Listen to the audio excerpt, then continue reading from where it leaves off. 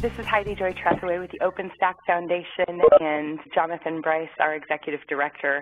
This is our preliminary marketing kind of preview for the Mitaka release. So without any further ado, Jonathan, would you please take it away for us? As Heidi Joy said, this is kind of our high-level overview of what Mitaka represents. We're still a few weeks out from the release, and so this is information that we have gathered with the help of the development leaders and the product working group, who did a lot of extensive work in going through every project and gathering detailed information and bubbling it up into themes. But if there are other pieces of feedback or other things that are interesting to you, we definitely want to hear that input as we get close to the release. Mitaka is the 13th release of OpenStack.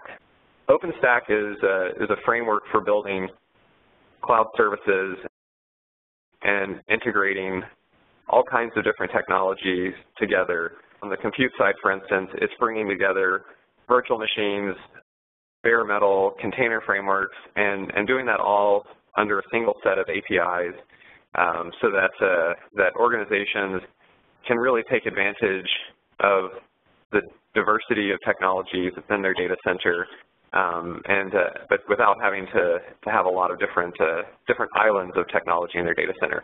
And this is a concept that we started talking about really in depth in Vancouver last year, and as we have seen adoption ramp up with new deployments and bigger deployments, it's been really cool to see how this is a message that has definitely resonated with users and potential users.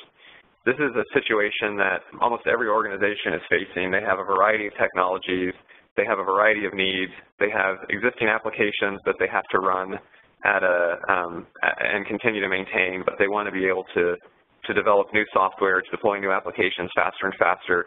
And OpenStack is really the only set of technologies out there that enable this diverse set of use cases and the ability to integrate everything from a traditional enterprise storage system to a distributed open source storage system. So it's a powerful set of tools, and I think a powerful message that has really been resonating with a lot of the organizations that we talk to. We've talked about this for the last couple of releases, but we've gotten past the core set of base level functionality, kind of the table stakes for cloud technology, and the community has really focused on making it easier to deploy OpenStack, to manage it, to scale it, and within the Mitaka release cycle, another thing that I think was really important as a theme that emerged was a focus on the experience of the cloud user, not just the cloud operator, but the end user of the cloud, the developer or the application deployer. And so there was a lot of work across projects to focus on things like the API and different elements of the user experience, different pieces of kind of the user interface, to provide more consistency and a better kind of unified platform experience for end users. The manageability and scalability, a lot of work continues to go into those. We continue to see really interesting new deployments, and those operators are getting involved and bringing their feedback around what they need to see, whether it's, I need finer grained security controls, I need more scalable orchestration, I need an easier way to deploy networking, and it's really awesome to see how that is feeding back into the development cycle, and we're seeing specific work items that are coming out in response to those pieces of feedback. One of the things that was pretty cool to see come to fruition was work that's been done on the OpenStack client. There's a web interface that provides a graphical interface to manage OpenStack resources. But there are also a lot of times when an end user wants to script specific actions against an OpenStack cloud. They want to be able to automate it or tie it into configuration management. or just work on a command line to perform bulk actions. There's a tool that's been being worked on.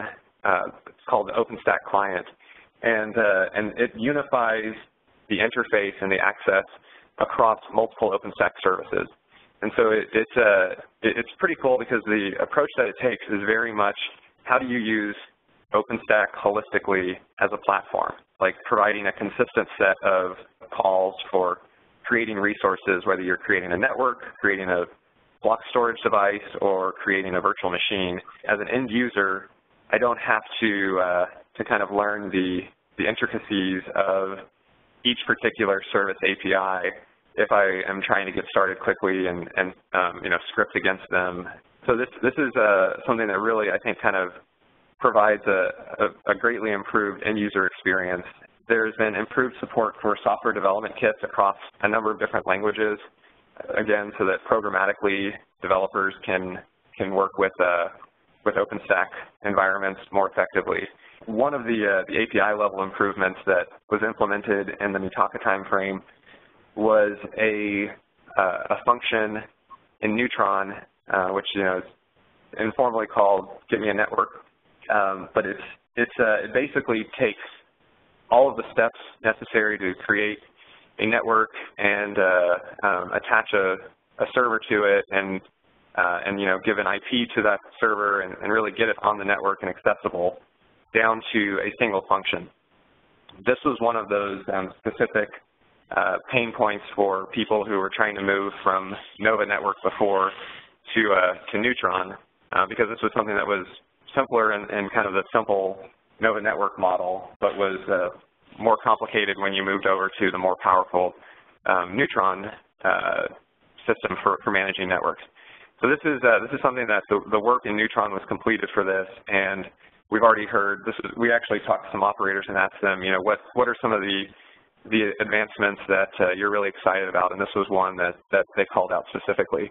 The next step is to integrate this fully into the compute side of things, so that it really becomes a single call to basically get a server and get it on the network. It'll be even simpler than kind of in the old model. Manageability is really about how do we improve the lives of the person who's operating the OpenStack cloud, that cloud administrator. The projects have been working on simplifying the configuration for the different projects. In some cases, that means reducing the number of options. In some cases, it means putting in more defaults so that you don't have to necessarily go through and set every single configuration option. And we definitely saw a lot of work on this in Nova specifically. Keystone, which is the identity management service, to improve the setup for Keystone, and if you look at all of the steps that are necessary to get from I've installed Keystone to its running, to its authenticating against a back-end service, to it's handing out the tokens that users need, authenticating requests and connecting to services. They've now set this up so that, again, in a default scenario, it's basically one step to get through all of that. And then continued improvements in Neutron for layer 3 networking, and DVR is distributed virtual router, which is basically an improvement for availability and scalability of the routers that Neutron creates on the network.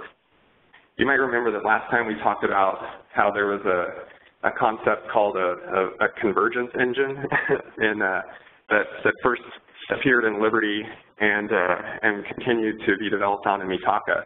And the idea there is that as you start to use heat, you end up with actions that can be split and distributed across multiple nodes, but heat has to be aware of what those actions are and if they can run in parallel or if they have to run in sequence. It's a pretty complicated logic to figure out on the orchestration engine side, and so the heat team over the last few releases has been working to build that in so that it can act in kind of a more distributed way and properly handle those different orchestration actions across a horizontally scaled deployment of heat.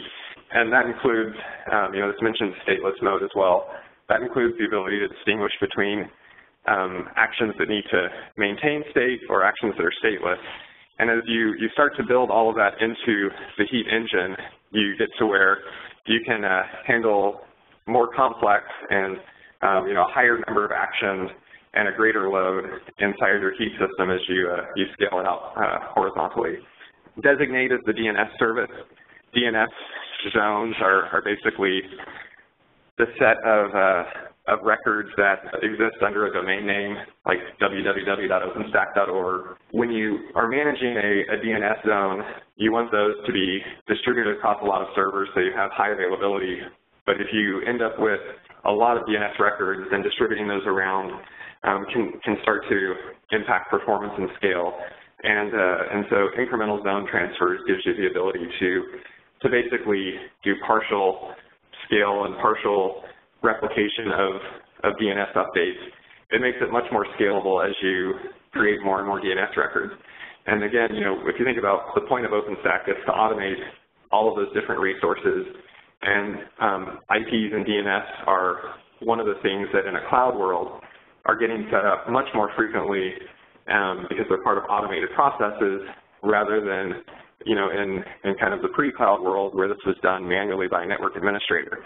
So you have to adjust the way that DNS systems are managed so that, if you create 100 or 1,000 of these in a day, it doesn't impact the performance of your DNS servers. Fernet tokens are the new model now for how authentication tokens get passed around.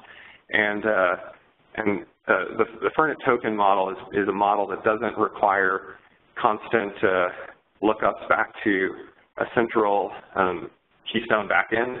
So it allows a Keystone service to be able to handle more authentication requests and an OpenStack cloud overall to be able to perform more actions without Keystone becoming a bottleneck.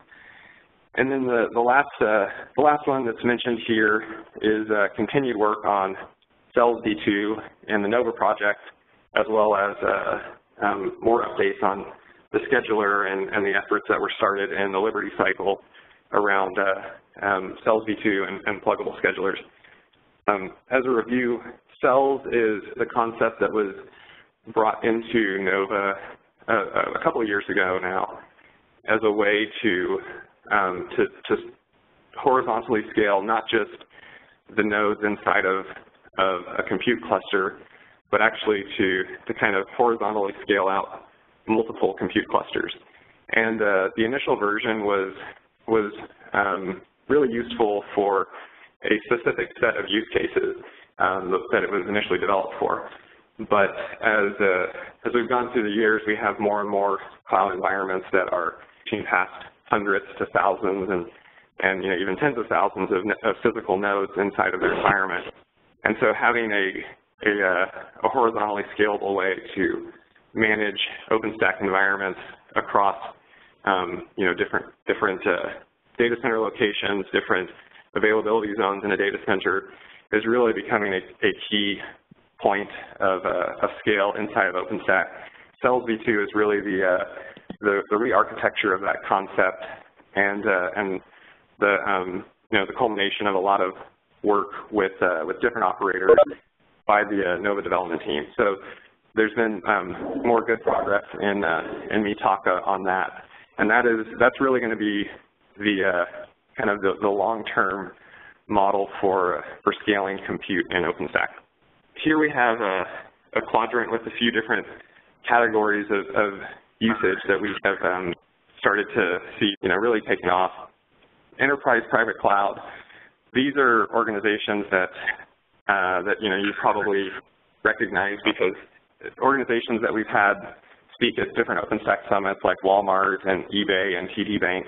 But there's a new one in here, which is really, I think, one of those companies that's synonymous with enterprise technologies, and that's SAP. We talked to SAP recently, and they're going to be speaking at the summit in Austin, which is really exciting to have them come and join us there. But they obviously create some of the most well-known enterprise software out there, but they themselves as a company, they also run a lot of different environments and have a pretty complex enterprise IT environment, which they are transitioning to run on top of OpenStack. And so they have a great use story, and they're going to come talk about that in Austin. The public cloud service providers, that's one that was one of the original use cases for OpenStack, and sometimes we don't talk about it as much, but we've really started to see some cool success with different service providers who are building out public cloud offerings on top of OpenStack technology. And in some cases, they are vertically focused on a specific industry or, perhaps regionally focused. A couple of weeks ago, there were several announcements that came out from some of these companies.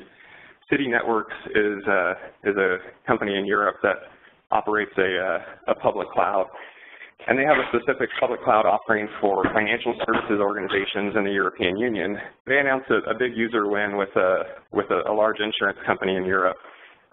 Data Centered is a public cloud provider in the UK, and HMRC, which is the tax service in the UK, announced that they were deploying their front ends for business and individual taxes on top of Data Centered's cloud.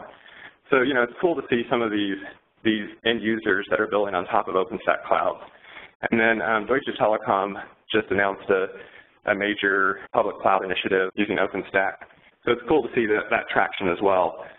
We've talked a lot about the telecom industry and network functions virtualization. We're going to have AT&T speaking at the Austin Summit. They made some amazing progress in 2015. They've talked about how they've deployed 74 data centers now with OpenStack and are running production network workloads on top of those OpenStack environments, in addition to internal enterprise workloads.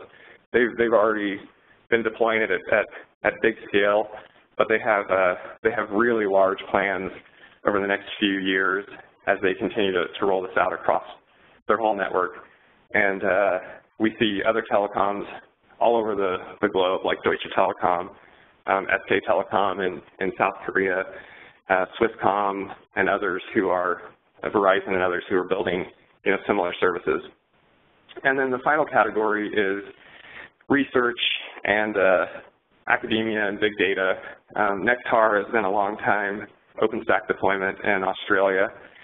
It's a combination of several OpenStack clouds at different universities down there that provide a big pool of resources for researchers. Chameleon is a similar effort that is being deployed here in the U.S. There's actually one of the big locations is here in Austin at the University of Texas Advanced Computing Center, coordinated with University of Chicago and with the big grant from the National Science Foundation. It's running workloads already for several hundred researchers across the U.S. doing some interesting stuff from biomedical things to machine learning. And so that's something that, we've had CERN, for instance, has been a marquee user and driven a lot of strong leadership and involvement in OpenStack for years. And it's cool to see that continuing to develop as an area of usage. I just wanted to highlight a couple of things that have been going on in case you're not familiar or have been following some of the community activities over the last release cycle or 6 months. One really cool thing that happened this last weekend, we hosted our first OpenStack app hackathon. It took place in Taiwan, and it was in collaboration with the government as well as local universities, and then a couple of different companies and organizations in the OpenStack ecosystem. And they had 36 teams who competed they were building kind of apps and projects that were focused on smart cities and kind of the future of smart cities. So it was a really cool competition. We actually had the Prime Minister of Taiwan that attended to support it and help give out some of the prizes, and we're actually flying the winning team to come to the Austin Summit and show off what they built. And most importantly, we've been working with the community and with the local organizers to have this kind of be the pilot app hackathon, and it's a template that we're putting together to roll out in many different communities. We're hoping to run 2 or 3 more of these this year as we really focus on this app developer audience and generally educating more of that ecosystem of people. Jonathan was talking about some of the new research users that we have. There's a new scientific working group that's come up. We've had a lot of interest there. They're going to be having their first meeting at the Austin Summit, and if it's something that you're interested in, there's definitely something you should participate in and follow along. I think there's a wiki page with some of the group members and how to get involved. We've talked for quite a while about NFB. We've continued to build a strong relationship with OPNFB as well as quite a few telecom operators. We're seeing a lot of momentum and traction there. I believe that next week, I know that we're going to be having a board meeting, and then OPNFB is also going to be having a board meeting in the same location around the Linux Collaboration Summit, and there's going to be some joint meetings happening there, just trying to build relationships between the communities and define more of that workflow so that OpenStack can be the platform for NFB. Finally, just wanted to call out the Ops mid-cycle that happened in February in Manchester. It seemed like an extremely successful event.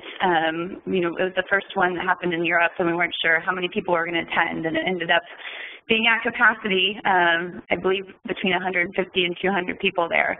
But it seemed like a very productive event. Overall, just getting the operators together and building out that community has really, I think, made an impact on the development process, and also just helping them feel kind of more close to the community and heard. So, and I know that the product working group and the enterprise working group were also out there and meeting and sprinting on some content and just generally getting really ingrained with the operators and users, which was great to see.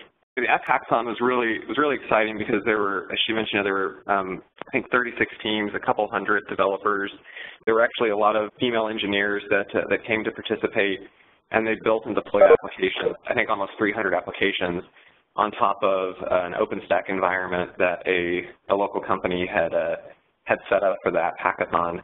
Everything from an automated system for growing potatoes to things to try to solve parking problems in a big city, all kinds of interesting things. And as she mentioned, the Prime Minister came, was really impressed with the community, and actually, since then we've seen some really strong interest from a number of parts of the Taiwanese government and academic institutions, and having a strong participation in the Austin Summit. So overall, it was a really cool thing to see and a big success. Hand it back to you, Heidi Joy, to talk about the timeline for the Mitaka rollout. Thank you. We've added the Mitaka release logo to our marketing assets, so that's openstack.org/marketing. We'll have the press and analyst briefings coming up at the end of next week, so we are on the path to finalizing our press release and fine-tuning the messaging. You've had the opportunity to really see us in full work mode and full draft mode. That's why we call this kind of the marketing preview. So we're continuing to work on this over the next couple weeks. And then Thursday, April 7th, is the birthday of Mitaka. So we will have the release website live. It'll look very much like the Liberty website that you saw last round. We'll also have a demo video. And we saw more than 30,000 views on YouTube of our Liberty Cycle demo video. People are really interested in seeing how the product works, and so I'm really excited to have that as a major asset available for you. That'll also be part of our Mitaka release website. We'll have these graphics available, and then we'll be releasing the press release at 8:01 Pacific. Finally, you can also take a look at some of the interviews that we did with project team leaders about the Mitaka Design Series. We started interviewing them right after the Tokyo Summit, and then all the way through the mid-cycle, talking to them about what the hot topics were for their team and then what features they were planning to deliver. And if you want to get a little closer to the action, hear straight from the PTL's mouth, learn a little bit more about the background of projects or the user concerns or major issues that they identified that they were working to solve in the Mitaka release, I'd encourage you to take a look at this YouTube playlist that'll go through many of those conversations. And then finally, I wanted to send a huge shout out to the product work group and specifically the roadmap team led by Shamail Tahir from IBM. They really killed themselves to pull together some amazing content for us. I'm hoping at the end of next week we'll be able to see a first look at that community-generated roadmap. That includes a 100-foot view, kind of at that project level, specific features or enhancements, a 1,000-foot view that kind of rolls that up into bigger themes or bigger goals, and then that 10,000-foot view that really looks at themes that unite all of these projects, like scalability, modularity, manageability, some of the themes that Jonathan spoke to earlier this morning. So I'd really encourage you to take a look at the roadmap when it's released. They'll also be doing a presentation at the Austin Summit, and it really helps you delve into all of the different things that are happening across the OpenStack ecosystem with regard to the projects and the new features coming out. That said, I think we can wrap up now, and I thank you very much for joining us on this call.